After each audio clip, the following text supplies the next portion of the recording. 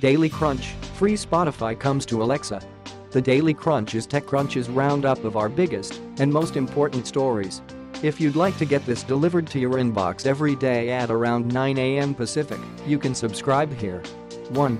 Spotify's free music service will now stream on Alexa devices, PL. Read more. I knew I had to report this as top White House aides testify at impeachment hearing, CTV News.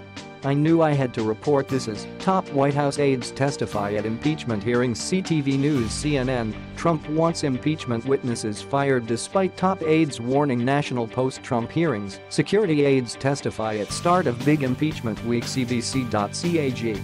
Read more. Fraud is top of mind for consumers going into the holiday season. This story was delivered to Business Insider Intelligence banking subscribers earlier this morning. To get this story plus others to your inbox each day, hours before they're published on Business Insider, click here. While the higher volume of shopping that. Read more. Fox News and CNN covered the impeachment hearings very differently. Here are some of the biggest divergences. The impeachment hearings dominated the news cycle this week, as many of the major networks carried the testimonies of diplomats George Kent, Bill Taylor, and Marie Yovanovitch. A person's understanding of the testimonies, however, is dependent on which stop. Read more. Top diplomat testified. Pompeo called Hannity about Yovanovitch smears.